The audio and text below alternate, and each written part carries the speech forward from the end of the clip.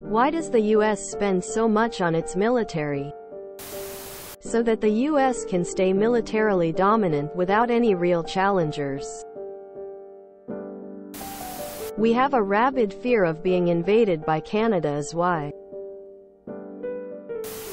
Not from US. You could happily invert this question and suggest that the reason other countries don't spend so much on their defense is because the US does.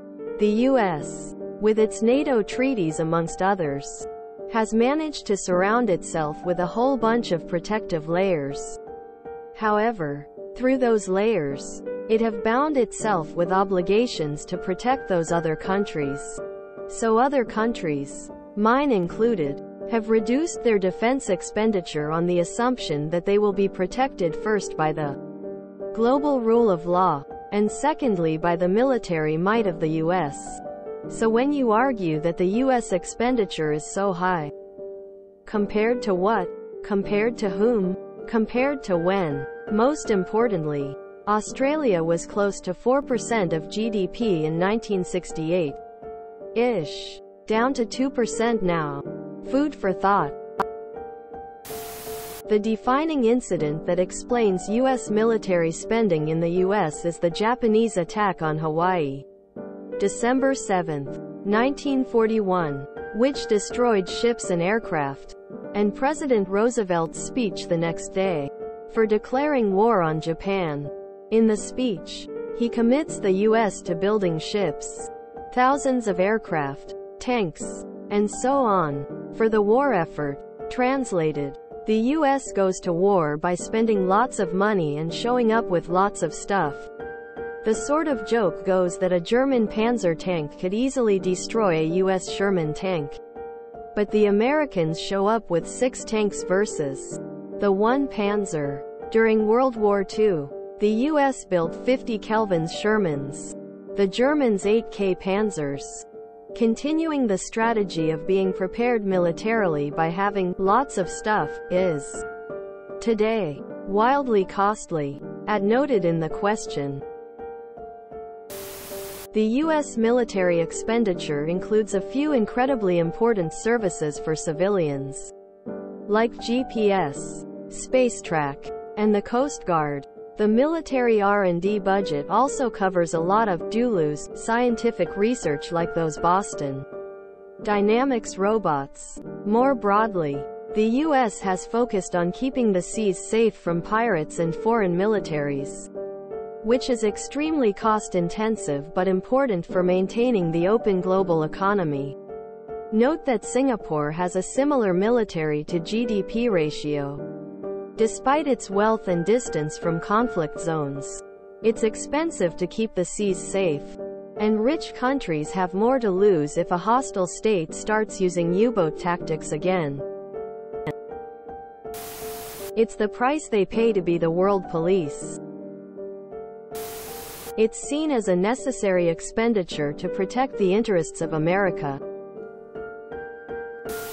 You need an army to preserve the empire. The U.S. currently dominates the global order and economy. In order to preserve its status, it needs to be able to present a credible threat to challenger countries when all diplomatic efforts fail. There's no credible threat without strong armies. You don't even see half of it. Countries pay the USA to have military bases in their country. Law enforcement agencies in other countries pay to have our Air National Guard fly surveillance. The DoD is paid to have the USA Army train many other militaries around the world. The DoD also sells intelligence products and services to allies. The USA military is a business. 1. It's a massive jobs program. Point 2. Corporations and companies like Lockheed Martin and Raytheon lobby the government to spend a lot on upgrading and maintaining weapon systems. 3. The USA protects Europe and many other nations with their military, not just themselves. 4. There are huge, black budget programs that are not tracked, and the people who run these programs can spend money how they see fit with little to no oversight. I can guarantee you a large portion of these funds are not being used appropriately. In other words, they probably go more to lining a few individuals' pockets more than actually spending for the sake of U.S. defense. I'm sure there are lots more reasons, but these are the top contributors I could come up with. Everyone wants to talk smack on the U.S. till they're being invaded. Then they come begging for help. We are happy to help when we can, but really grinds our gears when other countries want to knock us on our unnecessary spending and pollution. Can't have your cake and eat it too. And we've enjoyed nearly complete territorial integrity ever since. People generally don't screw with us. At the end of World War II, the USA and the Soviet Union dominated the entire Earth.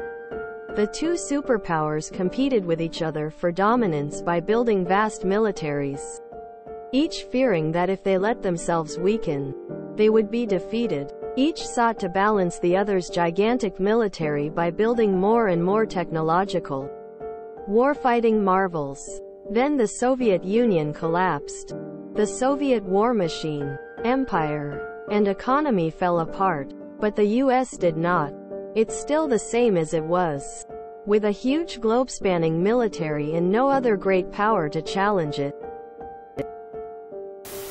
Another reason that isn't popular to talk about is because some of our neighbors and other democracies in the world don't spend enough to adequately defend themselves. Take Canada for example. They have an excellent military, but it's very small and Canada is huge. It would be difficult to defend if, say, a militarily competent version of Russia decided to attack. However, there's absolutely no way the USA would allow Canada to be conquered by a hostile nation. Same thing with Mexico, and many countries in Europe. The military complex is extremely well integrated into the U.S. private business as well as all sorts of government institutions. It's a jobs machine internally and a way to generate income externally. Selling of weapons, military vehicles, submarines, airplanes and so on. Empires don't come cheap. Because we're the world's superpower and want it to stay that way. We also have tons of allies that rely on us for military protection. Everyone here is saying for business and profits. And that's only a part of the equation.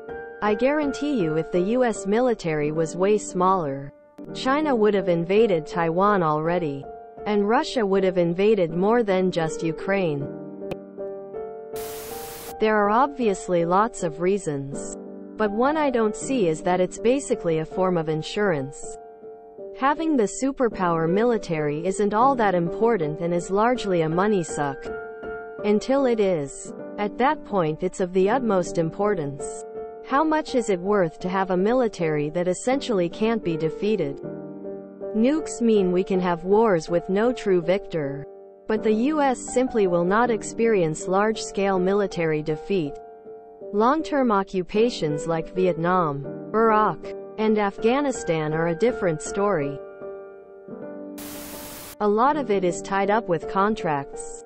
Like others have said, after WW2 we adopted the mindset of always being at war.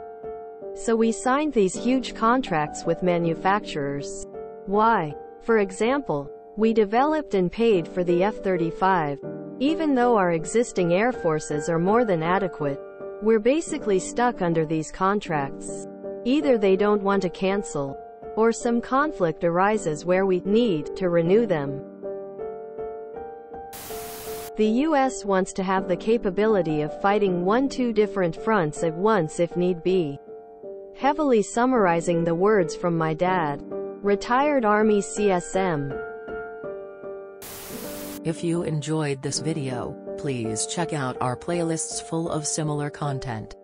Epic Eracast is like doom scrolling for your ears. Please like, share, and subscribe.